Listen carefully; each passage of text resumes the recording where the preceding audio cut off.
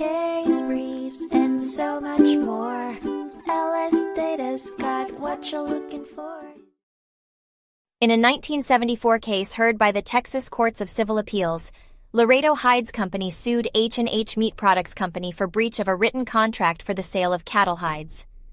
The contract, made in 1972, stated that Laredo Hides would buy all of H&H's cattle production from March through December, with cash payments made upon delivery at least twice a month. Although H&H made the first delivery and received payment, they failed to deliver the rest of the hides. Consequently, Laredo Hides had to purchase substitute hides at a higher cost. The main issue of the case was whether H&H's breach entitled Laredo Hides to cancel the contract and seek damages. The lower court initially ruled in favor of H&H Meat Products, prompting Laredo Hides to appeal the decision.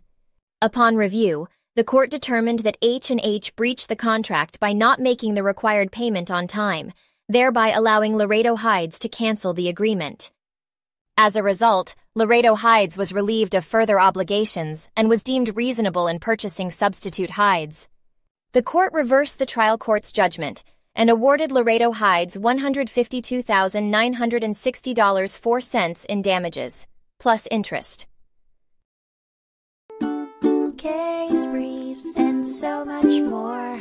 LSData's got what you're looking for. Visit LSD.law, elevate your mind. Leave the stress of class.